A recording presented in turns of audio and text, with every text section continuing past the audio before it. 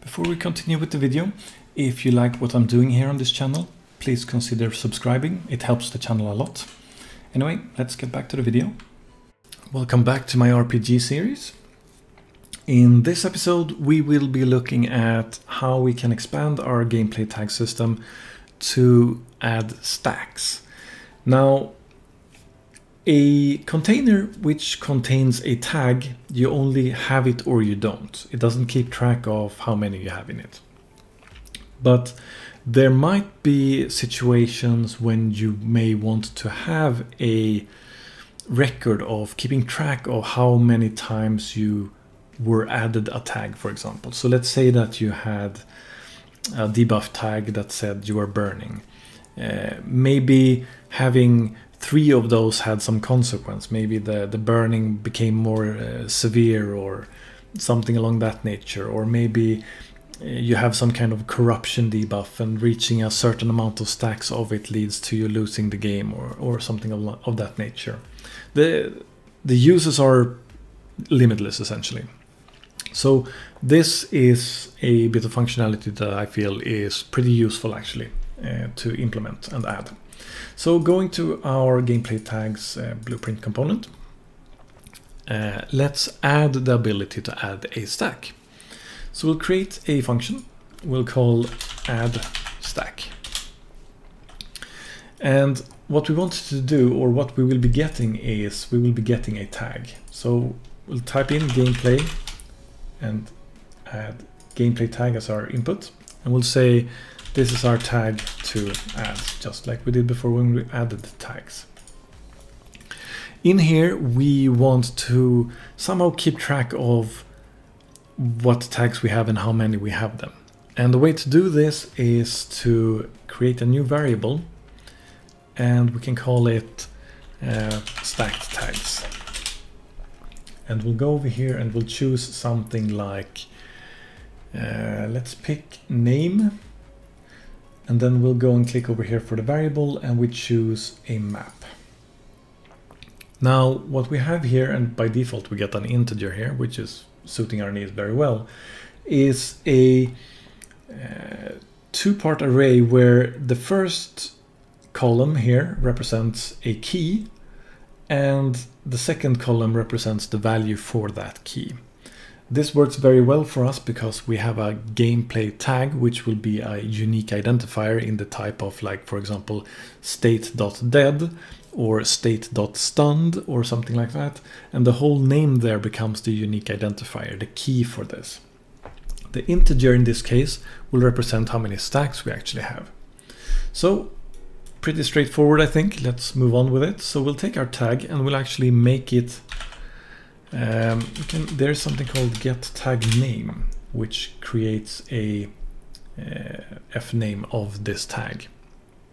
And now we can take our map over here and we can say we want to find, which will take a name. So we can take the tag that we have here and we can now match against our current stacked tag map essentially. The result we get from this is, as you see, an integer and a boolean. The integer here will represent the value for this key. So what we can do here is we can drag out a plus and say int plus int and say 1. The reason for this is we're adding a stack here currently. So whatever value we have here, we will add 1 to. Now, in case we don't actually find a row in here, it will return 0 and we'll just add 1 to it, making it 1 stack. So that works fine for us. We also want to store this for a moment. Or maybe we don't need to, never mind. I think we'll be fine without actually. So what we can do now is if we take our map over here and we'll type in, I believe it's add. We have the ability now to add a row here. And the row we want to add is our key from over here, and we'll make it reroute a little bit so it's a bit cleaner. And the value we want to set is what we have calculated here with the +1, and then we just want to hook it up over here. And then we'll reroute this node as well so it's a little bit cleaner, like so. So now we're essentially saying whatever we have, add 1 to it. So if we didn't have it before, we just add it. If we had it before, we will write it over with a new value. And then we'll return. Like so. Compile, save, and then we'll do the same thing. So we'll just do the same thing as we did when we were creating add tag and remove tags. We'll just duplicate this and we'll rename it to remove stack. Don't know why I had so much trouble with that. Now this will become a little bit more complicated, but not much. What we will do is we need to do the same thing. We get a tag in here. We want to rename it to tag to remove. And we get the name. We find it in our existing tags and we say that value we want to decrement. So in this case we have an add here, so we'll just remove that and replace it with a subtraction, like so. And after that we add it in here. So like we talked about before, if we have a value here, we will now be overwriting it with the new value. So we will just be decrementing whatever we have saved before. The problem here is that we can run into a situation where we have actually decreased it to 0 or essentially below 0 if we're not keeping track of it. And that's what we want to actually do. So what we will be doing is we'll make ourselves some space. So after we have actually subtracted over here, we'll drag off like so, and we'll drag off from this new calculated integer and we'll type in a clamp. We'll say that the only values that we are allowing is minimum 0 and maximum something high. So something like, let's say 999. This will then promote to a local variable, because we don't need to keep track of it outside of this function. So we'll do like so, and then we'll hook it up to the add over here, and then we can actually, let's see if I can clean this up like so. So now we have hooked up the new local variable here. We can rename the local variable to local. I tend to like to have as a prefix, so I always know that it's a local variable, even though it's super clear because you see it here on the local variables, but still. Local new stack amount. So that's the value that we have calculated. But if we have 0 stacks of something, why do we want to keep track of it? And that's a good point. We may not want to do that. So first of all, I will actually clean this up a little bit by moving it down so it's not intersecting with stuff so much. And after that, we'll take our local variable of the stacks. So if we actually have stacks here that are less or equal to 0, it should only be actually equal to 0 due to our clamping, of course. But it's good to always do something like this rather than an exact value in case you're making an error somewhere. It's easier to catch it in that case, and it might be hard to debug something and find like what's the error. You just need it to match against a very specific value. Anyway, tangent. So the result of checking against this is what we're going to be using in the branch. And if we have less than 0 or 0, or actually we have run out of stacks, we don't have any stacks anymore of this tag, then we want to go and do something here. And we may want to remove this from our map. So we'll drag out from our reroute node here and we'll type in remove. And we'll say the true statement here should be removing something, but we need to assign what that is. And that's this name that we have created from over here, the gameplay tag name. So that means we're removing it over here and then we're returning. And we may want to have a return over here for the false also. But we may want to make it easy for anybody who has called upon us to remove a stack to also see, did this cause the stacks to get removed or not? So we'll add a variable here, an output of the type boolean, which we will name all stacks gone. And we'll say that it's true when we have removed the stacks and false when we have not. And that should be all we need for that. Now let's end with some debugging again like we did before. to test our functionality, we will create a function which we will be calling print stack amount. And in this function we will have a tag as an input. So gameplay tag. We'll just call it tag to print. And what we want to do here is we want to take our tag, we want to make it a name, so we type the get tag name. And then we want to use our stacked tags to check against. So we'll say find, just like we have in the past. We'll check against the name that this tag currently has. And then we say we want to print. So we right click, print, like so. To make it a little bit more readable, we can drag out from the print and say append.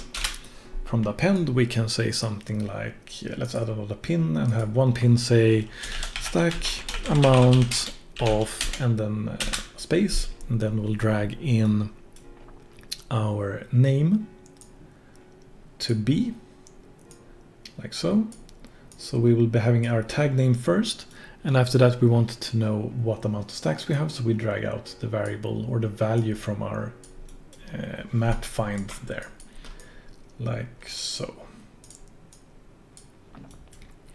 So now we will be printing that out and we can just return. And let's see if this works now. We have, actually we're not actually making use of it yet. We can build this into functionality that we already have just to make it easy to follow along. So if we go to our add tag, for example, after we have added a tag, we can just call our print stack amount, like so. And again, this is things that we can just remove later on if we don't want to have it around, but it's good when we're developing to make sure that it's always working as intended. And going back to our remove tag, we'll do the same. So we'll have our print stack amount over here. Make sure that it prints the same tag that we're trying to remove over here. So now we have the ability to add tags. We added that before. If we go to our third person character, we add it here with our one key. Let's add another one saying keyboard 3. And in this one we'll say we want to have the gameplay tag component. And we want to say, we want to call on remove tag. Like so, and we say we want to remove the tag that is called dead, because that's the only tag we're actually having right now to work with. So let's see how this works out. So pressing our 2 key, it says we have no tag. Pressing the 1 key, it says stack amount of stack dead is 0. Pressing it again, it says 0. Pressing it again, it says 0. So it's obviously not printing it out like it should. This of course makes perfect sense if you have been eagle-eyed, because if we go to our blueprint component, we never actually call on our adding of stacks.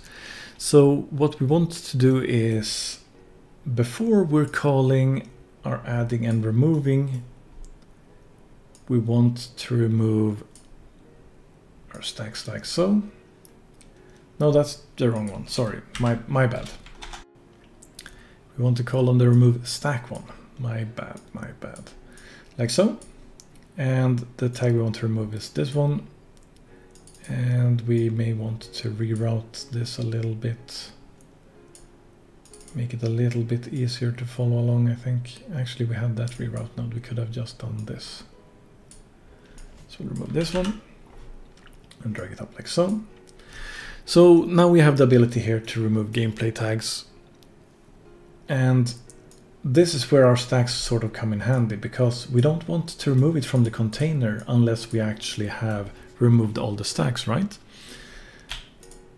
So we'll actually plug in a branch in here and say that based upon this functionality, we will either true, if it's all stacks are gone, we will remove the gameplay tag, or false, we will go and print our stack amount instead. So we'll reroute this a little bit.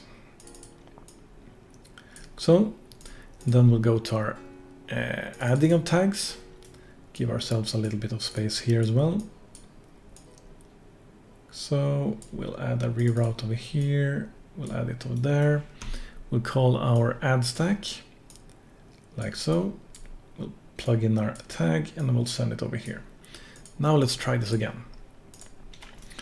So pressing 2, no tag. Pressing 1, we have a stack of dead 1. Pressing again, we have a stack of dead 2. Pressing 3, we have a stack of dead 1 and a stack of dead 2. Adding another stack again, and then pressing 2, it says we have a tag found. So now we see that all of these different parts seem to be working, in the very basic level at least. So that's good. And I think that's a good point to stop for today. Hope to see you in the next episode. Hopefully you found this video helpful. If you liked the video, leave a like. If you did not like it, leave a dislike. Leave any suggestions or comments you have down below. Subscribe and share this video if you want to see more like it in the future. That is all for now. Keep on learning. Take care.